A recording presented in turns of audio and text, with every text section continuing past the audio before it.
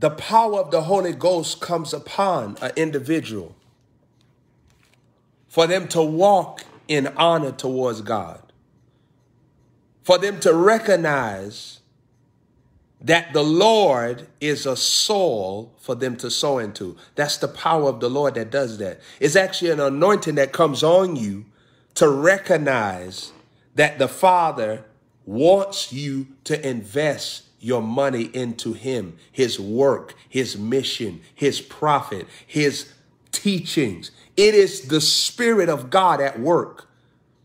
God supplies the Spirit to the sower so that they'll sow. This is all the working of God. I think that's Acts chapter 20, verse 35, that said that King Jesus said, remember the words of the Lord Jesus, that it's more blessed to give than to receive.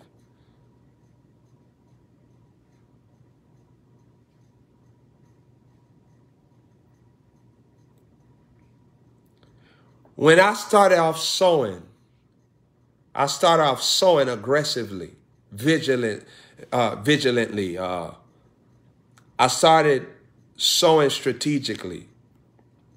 I made a lot of sacrifices.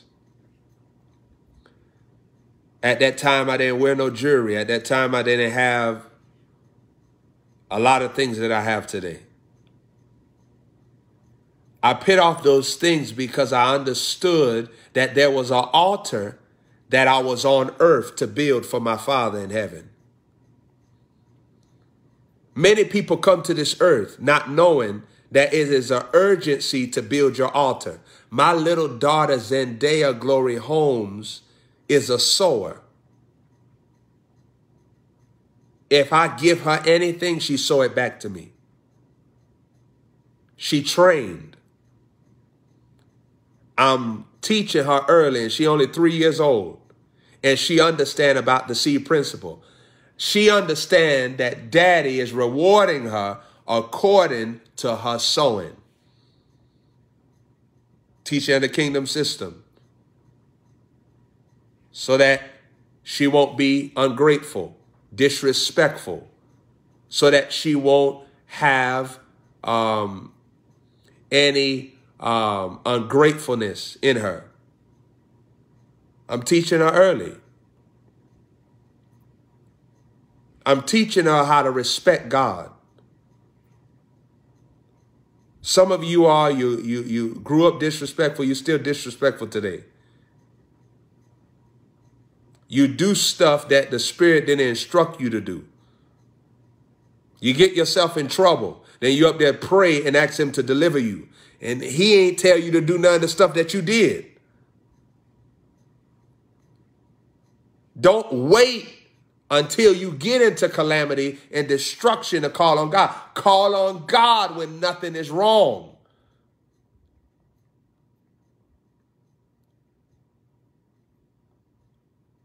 See, some of y'all, you got sickness in your body. You got stuff going on in your body. But saints, I act like I'm a sick person when I go to God. And I'm whole. I ain't got no sickness. I ain't got no diseases. But I go to the Father as if I'm sick because I pull on his grace for health.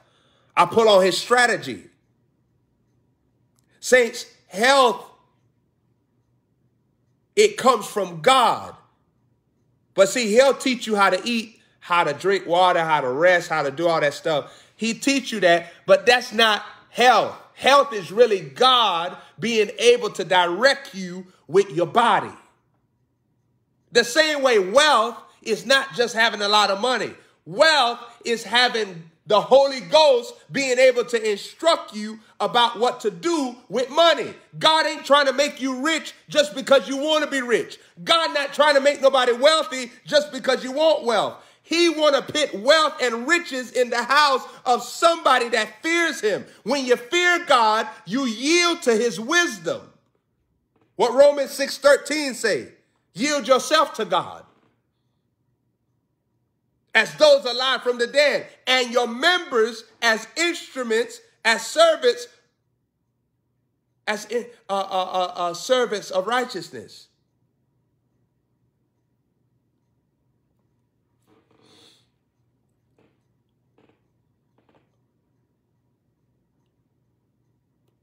Psalm 112, that text is so powerful, and I've experienced this. It says, blessed is the man that delighteth in the Lord, that fear the Lord, that delight greatly in his commandments. His seed shall be mighty on the earth. Wealth and riches shall be in his house, Psalm 112. Psalm 112 verse 2 just now. Psalm 112 verse 1. Blessed is that man that feareth the Lord, delight greatly in his commandments. Psalm 112 verse 3. Wealth and riches shall be in his house. Why is wealth and riches in his house? Because this man is in fear of God. That means that he does not disobey God's desires. When God wants something, he is the supply system to God. If God say, I want something to be done in the earth, that man will sow what he got. If God says, I want praise, that man gonna praise God. He is in tune with what the Father wants. That's why God makes him rich. There's many people talking about God promised me a house. For what? What he promised you a house for? So that you can let your ungodly children come there and do what they want? So that you can let your ungodly family come there, y'all do what y'all want, so that you could carry on your own activities in that house? God not giving you a house for you to rebel against him in the house. The same way God not giving you a car so that you could just drive everybody in there or listen to what you want in there, but that you'll have the Holy Spirit governing the atmosphere of that car.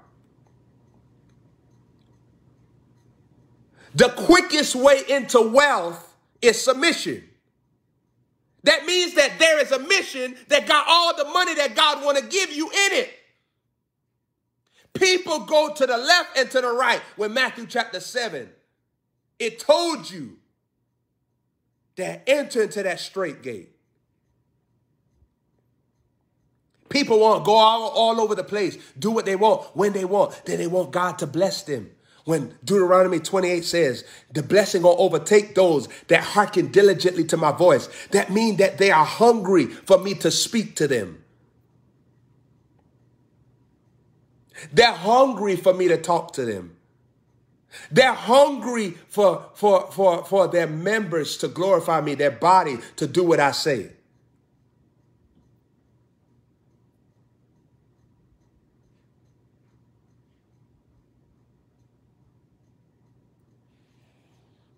Legion wanted to go with Jesus, and Jesus told Legion, you stay your behind here. So what if Legion would have went over where Jesus was in another place? He would have went to hell, even though Jesus right there. Because that's not his instruction. Stay your behind, Legion, where I pitch you. You're not going to get blessed doing your own thing. You get blessed because you're listening to instructions. Proverbs 13:18 says that poverty and shame shall be to him that refuse instruction.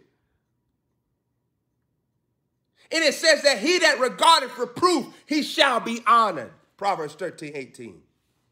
It tells you if you listen to reproof, if you let God rebuke you, if you let God tell you what he wants from you, and you surrender to what he reveals to you, that's what he said he gonna honor you. He not gonna honor you because you force yourself on him. He not gonna honor you because you make risky steps in your life and do what you think is best for you. He not gonna honor you. You gonna do all that stuff in vain. The only way that you get blessed is because you humbled yourself to listen to the word of the living God. If you don't humble yourself to listen to the word of the living God, it don't matter what sacrifice you make. It don't matter how far you travel. It don't matter where you go, what you do, what you say. It's not gonna land you into the destiny that God has for you. The only way you're gonna enter into the destiny is if you humble yourself and if you follow instructions and if you seek God with all of your might and all of your heart and you search for him with all of your being. That's the only way you're going to live in the blessing. Many people want to live in the blessing, but you're not of the blessing if you got a rebellious spirit. You're not of the blessing if you got your self-centered nature still operating over you. You're not in the blessing if you do what you want, when you want, how you want, where you want, say what you want. You're not in the blessing. The blessing is a place where you're strictly listening to the voice of the Holy Ghost. You follow the Holy Ghost, and you don't make no move that the Holy Ghost didn't call you to make.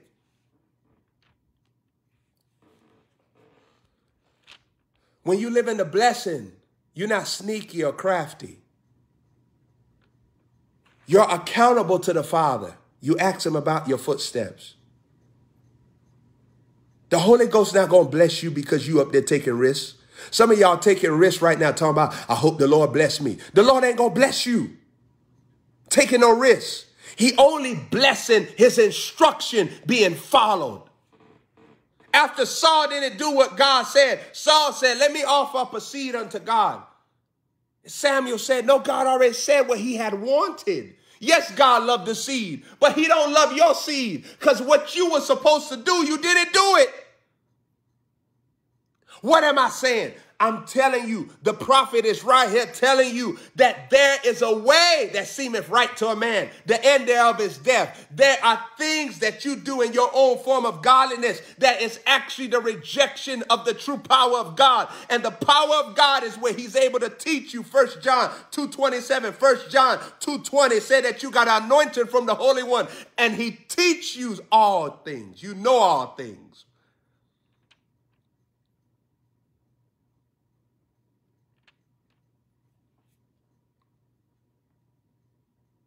The Holy Spirit not going to bless a bastard spirit.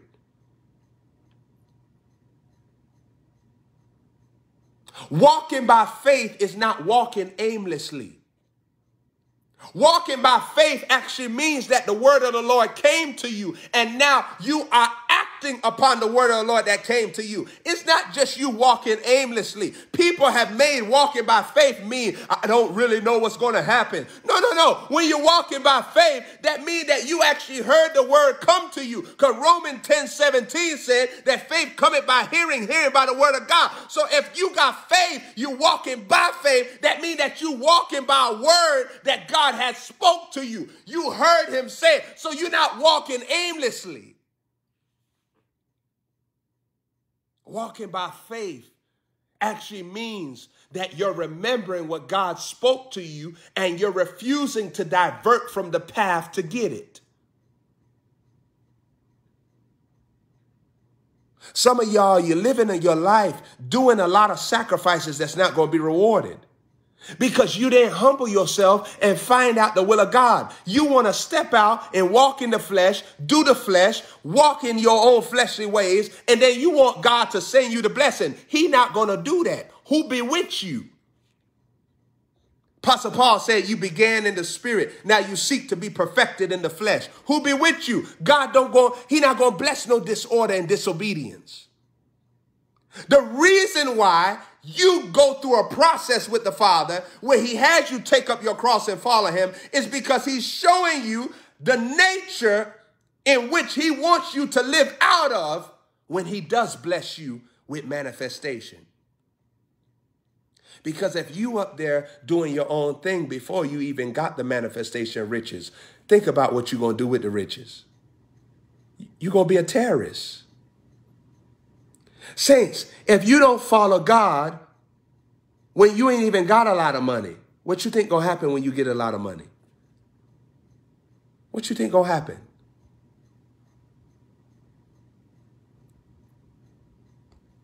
The more money you have, you actually have more temptation because you have more leverage to do things that the average person can't do. And saints, I look at my life. I often laugh at people. They broke, but they got so much things that they trying to do. And me, I often look at people and see the foolishness of man.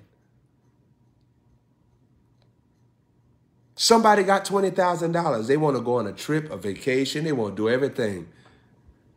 A sower get $20,000 and they listening to the Holy Ghost. the difference. If you give a natural man $1 million, you know what he gonna do? He gonna find 1 million things that he need to do now. Now, he didn't have $1 million, but now he got $1 million. He got 1 million needs. All of a sudden, mind you, he didn't have no needs. He didn't have no way to pay for all these needs. But now he got the 1 million. Now he got needs. Now he got plans for the 1 million. Not knowing that the $1 million is a test.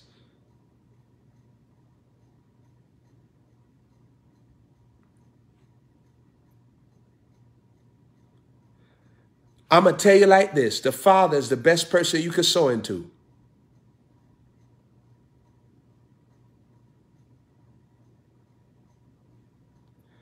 In life, we pick people to sow into, then people don't even be there. Years later, the Holy Ghost be the one right there by your side. I'm going to talk to you rough on here. Some of y'all need to know this. I know I got people right here. Some of y'all parents, some of y'all, listen to the Holy Ghost with your money.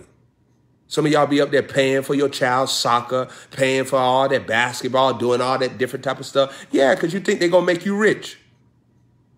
Don't lie, parents. Some of y'all be actually pitting inside of your mind. My child going to make me rich. Listen to God with your money. That's what I'm really saying. That's what I'm really saying. That's what I'm really saying. Listen to God with your money, because it's going to be God going to be with you at the end of the day. If the devil fill your child heart, fill your wife heart, fill your husband heart, fill your children heart, it's going to be the Holy Ghost right there by your side. So listen to the Holy Ghost today.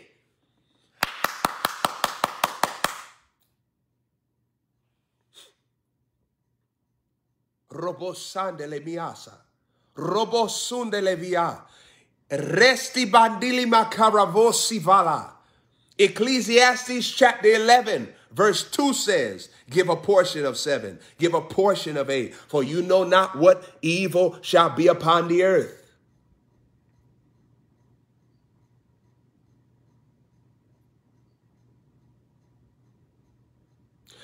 Those of y'all in my ministry, remember I told you that the Lord said that Ecclesiastes 11 was an end time scripture. That was years ago. That was like 2017. Remember I told you a word of the Lord came to me and told me that Ecclesiastes 11 was an end time scripture. And I remember I was teaching you, I was telling you that evil days will come on this earth, and your sowing today is going to preserve you from the evil. Psalm 121 says that he shall preserve you from all evil. He shall preserve your coming in and going out. The sun won't be able to strike you. He'll preserve you. He said that in Psalm 121. Ecclesiastes 11, verse 2 said, give a portion of 7, give a portion of 8, because you don't know what evil shall be upon the earth. See, what the Holy Spirit did with the seed principle is that He created the seed principle to build a supernatural wall around you. So when you get money into your hands, money come into your hands, if you say, Lord, I'm going to bless the man of God that you have sent to teach me and to deliver my soul from evil, I'm going to bless him, because that's how you give to God. You can't give to God and throw money up in the air. It's going to come right back down. If you have that type of mindset, you know what the Lord does? He multiplies your seed sown. That's what 2 Corinthians 9 says. It's the kingdom system. Now, saints, you need this money to live on earth. You need this money to have a car. You need this money to have a place to live. You need this money to eat food. And some of you are up there with your religious self always talking about, oh, I don't need no money. That's not important. Yeah, but if you think that it's not important for you, there's somebody on earth that God could use you to be generous to and to share with them, because you got so much of it because you have obeyed God. Sowing is a divine grace that God works through so that your inheritance of riches and wealth can get to you. Psalm chapter 66, verse 12 says that you have let man ride over our head, but thou hast brought us into a wealthy place. Psalm 66, verse 12 is dealing with God bringing you into a wealthy place. The wealthy place is off of the kingdom system. Genesis chapter 12. How did Abram respond to God? The Bible said he built an altar. Many people going to tell you that they got the blessing of Abraham on them. Ask them if they are living like Abraham lived. You say, prophet, what that mean? Do I ask them if they're rich? No.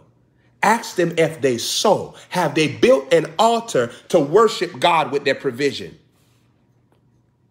Many people you meet, they'll tell you, oh, I'm blessed. I'm highly favored of the Lord. If you highly favored, how you not a high sower? So you mean that God is investing much into you, and to whom much is given, much is required, but God can't get nothing out of you? He can't require nothing from you? It sounds like a thief to me. Ecclesiastes chapter 11 says in verse 4, if you observe the wind, you will not sow. If you regard the clouds, you will not reap. Ecclesiastes 11 verse 5 says that as you don't know the way of the Spirit, nor do you know how bones grow in the womb of a mother that's with child, so you don't know. You don't know the way that God is going to give you that harvest. God that maketh all. You don't know his way. You don't know how he going to multiply that seed. You don't know how he going to use that seed to bless you, prosper you, deliver you. You don't know. That's what the word says. Ecclesiastes chapter 11, verse 5. Ecclesiastes 11, verse 6 says, sow your seed in the morning, and withhold not your hand in the evening, because you don't know which seed is going to prosper, whether this one or that one or both of them alike. That's Ecclesiastes chapter 11, verse 7.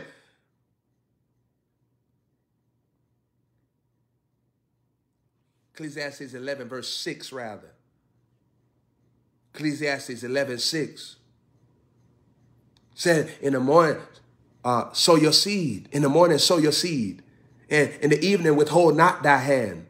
Because you don't know which seed is going to prosper, either this or that, or both of them alike. That means to stay in the sowing flow. Proverbs chapter 10, verse 4. Proverbs 10:4 says that he that dealeth with a slack hand shall be poor, but the hand of the diligent shall be made rich. It says that if a man is diligent with his hands, that means that he working, he praising, he's sowing. That man shall be rich. Proverbs chapter 10, verse 4. The Bible talking about sowing. Proverbs 3:9 says you honor the Lord with your money. That's how you honor him. Genesis chapter 12, Abram built an altar unto God, and he remembered God, and he sowed his way out. So how could you say Galatians chapter 3, verse 13, Christ has redeemed us from the curse of the law, being made curse for us, for it is written, cursed is he that hangeth upon a tree. Galatians 3:14 says that the blessing of Abraham might come upon us, and that we might receive the promise of the Spirit. How could you live in Galatians 3:14 and say that the blessing of Abraham has come upon you, and you haven't done what Abraham does? The blessing of Abraham is an anointing to live out the same pattern of making an altar unto God like Abraham did. In Genesis chapter 8, verse 20 through 22, Noah builds an altar and he starts sowing unto God. I think that's Genesis 8:21, where God starts smelling the seed. God said, no more will I curse the ground for man's sake. It's Acts chapter 26, where Isaac is now sowing his way out, and he forgot to sow, which happens so many times when you're a believer. You forget to sow. You're talking about you love God, I praise God, I believe in God, and God, every money that you get, you won't even honor God's teaching, his word being preached. You don't honor it. And then if you do honor it, you want to sow a little $10, but you want to pay for your hair over $800, $700, $500, $400, $300, $200. Some of y'all $20, $10, you know. It depends. It depends. Some of y'all $20, $10. If you got that raccoon do, if you got that mascot weave, you know, that mascot weave, it probably $10, $20. That's different. That's different. Some of y'all pay more for cigarette than you have paid into the kingdom.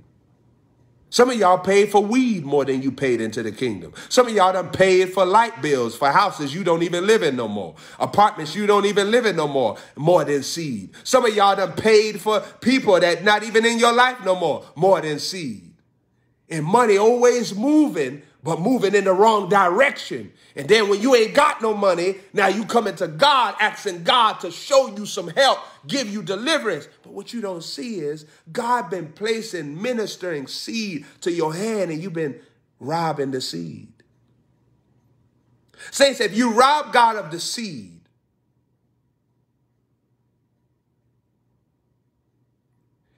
you permit your need. Because God gave you that seed because God could see further than you. The Lord be seeing the trouble that's up ahead. God be seeing calamity in the future. See, some of you are what you live your whole life in the now, looking at the now. Remember I said 2 Corinthians 4:18? For while we don't look at the things that are seen, but the things that are not seen, because the things that are seen are temporal. The things that are not seen are eternal. And some of you all don't know the eternal matters of your life on earth. You don't know what's planned up against you in the future. And saints, you know what Satan does? When you don't live a life of honoring God with money, you still go use that money on dumb stuff. You still got to use that money on tickets.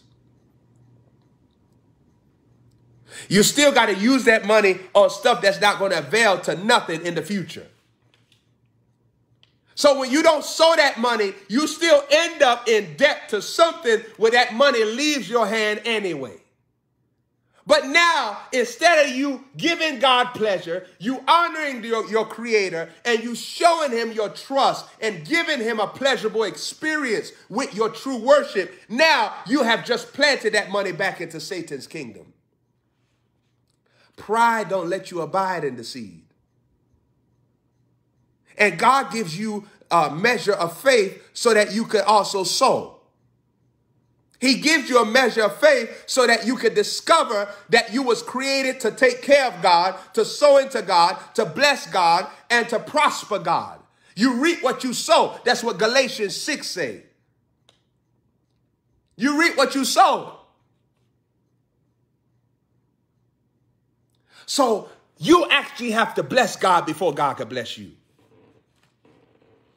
Said so many times, how many times in your life you paid money for something and then you got that thing, you ain't even want it no more. But you paid money for it. Some of y'all, you would pay $1,000 for stuff that you're not even going to want 10 days later. It don't even matter to you. And saints, God placed money in your hands so that you can create an experience for him. You have made money an experience for you. And that's why you ain't got a lot of it. Oftentimes.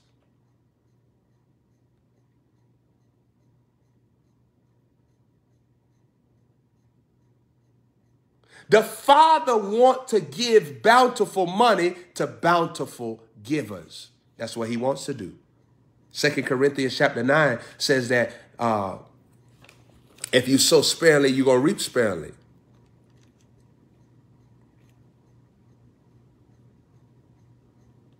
If you sow bountifully, you're going to reap bountifully.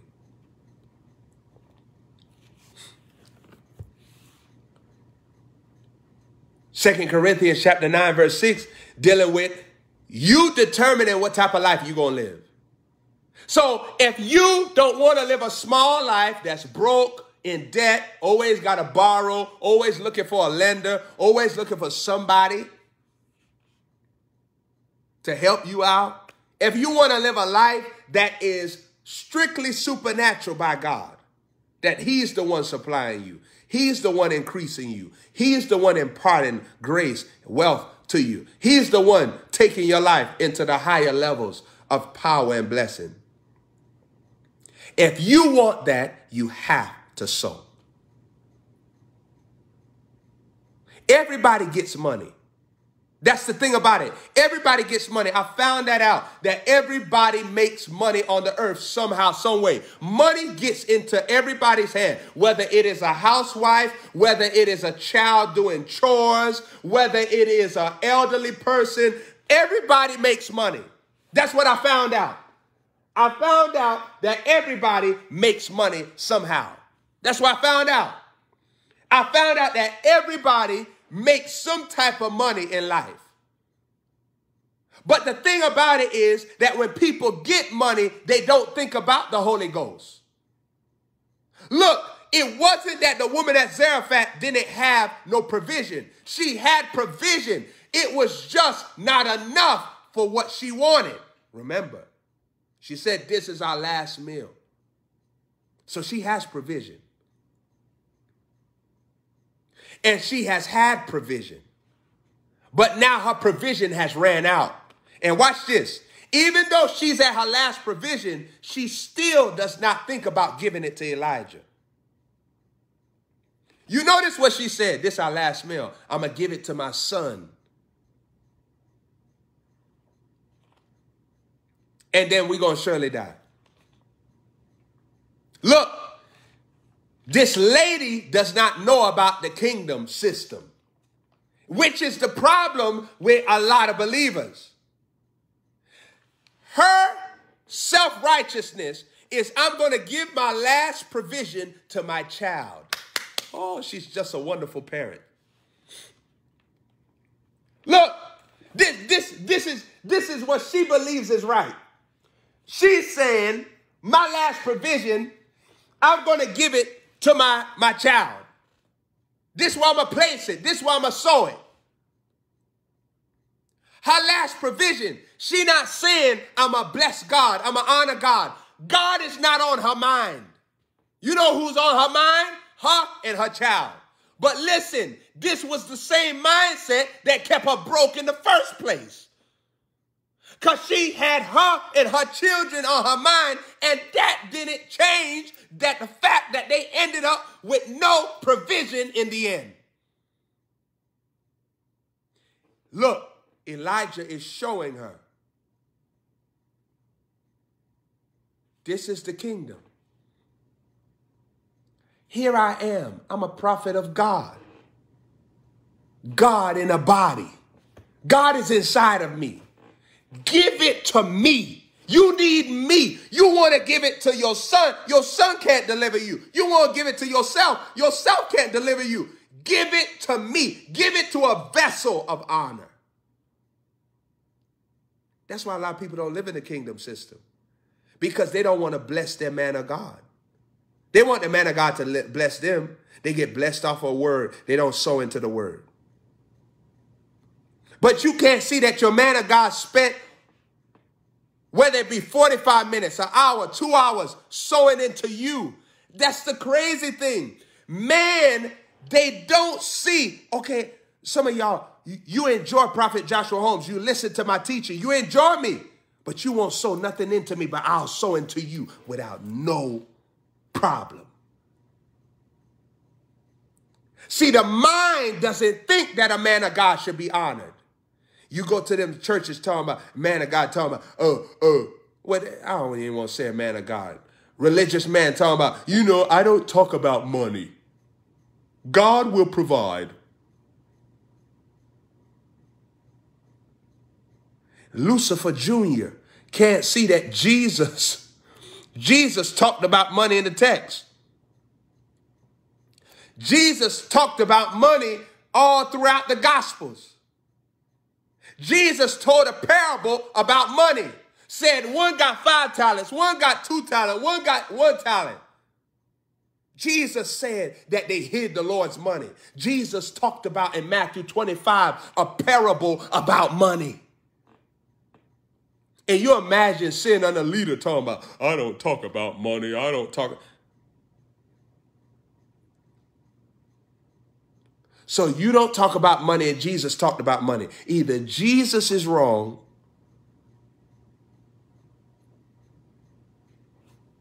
or you, Bishop Don Juan, is wrong.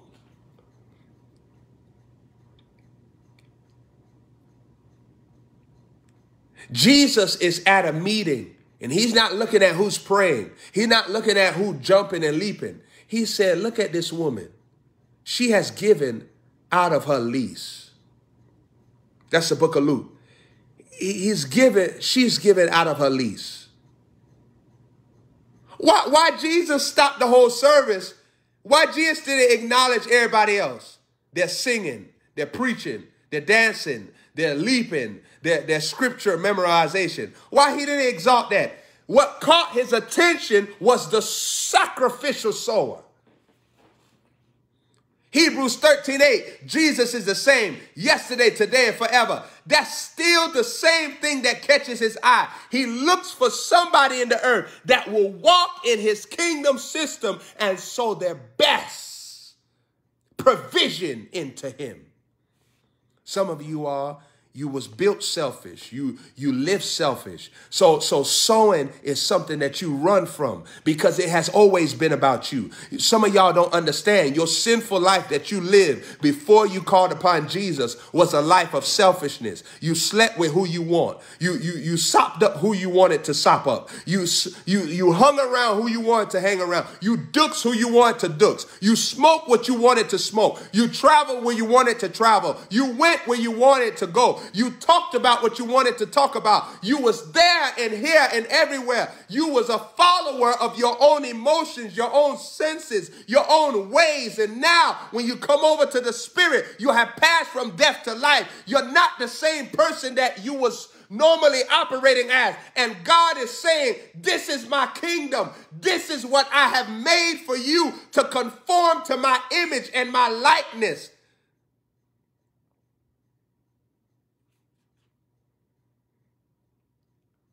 God so loved the world, he ain't have no problem with sowing. Imagine God see you on earth. There's some people, they don't even want to hear about the seed. Oh, I don't want to hear about the seed. Why you don't want to hear about giving to God? And then you going to tell me that you're not the devil? How come God gave to you his best? You don't want to hear about giving to God? Saints, let me talk to you singles on here. And I'm not talking about those of y'all in my man. I'm talking about viewers that's watching. New time viewers. You up there want to know who a man is? See how much he honor God. If that man don't honor God, he not going to know how to treat you. Because remember, husbands, love your wives as Christ loved the church. What was Jesus? A seed. He was a seed that kept on giving. He was the seed given, but he was the seed that was giving as well. He was a supply system to his wife. So if you want to know who a man is, you up there, just ask him his sowing account. Don't ask him how long he prayed. Don't ask him what churches he been to, what he preached, what he went to school for. Ask him how much he find out his sowing account. Because if he not sensitive to not rob God, how he gonna be sensitive to not rob you? If God say bless your wife today, you think he gonna bless you? Because he don't even do it with God. You think because you guap, do a little strange for a piece of change, you think that he going to exalt you above God, treat you better than he treat God? Think about it. God is the one breathing in him for him to have a body. So no matter what pleasure you give to him, you think that he going to treat you? Because listen, if he can't treat the one that gave him the body, he sure ain't going to be successful in treating the one that's bringing pleasure to the body. Because number one, the one that even made the body exist is being ignored by him. His heart is stony.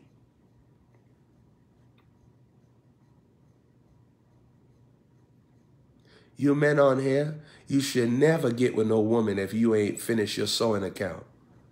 Because before God let Adam sow his sperm into that woman tuntun, Adam was sowing money into the ground. He was sowing provision into God's garden.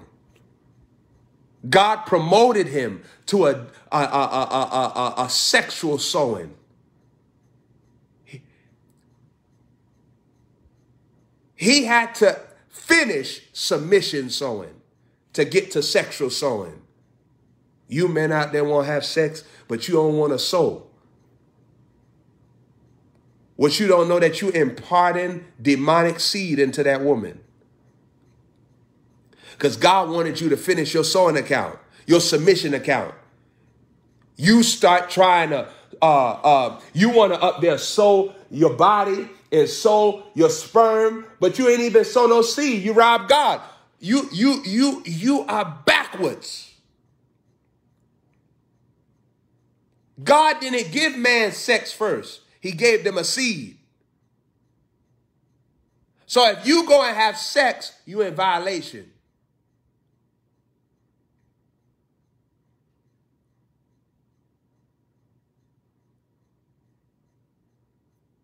Adam got promoted to sex. How you ain't sowing no seed and then you act like God promoted you to sex? God didn't even promote the first man to sex and he didn't have no sin. God had him sow his way out there. He gave him a woman. Says it's not good for you to be alone. See, when you're sowing, God will give you what brings you satisfaction. See, what you got to catch is Adam's sowing made God think about what would bring him pleasure. When you are a sower, God look at what brings you pleasure. He looks at what makes you happy, and he supplies it to you in due season. Due season is a time where the Father is catering to your pleasures.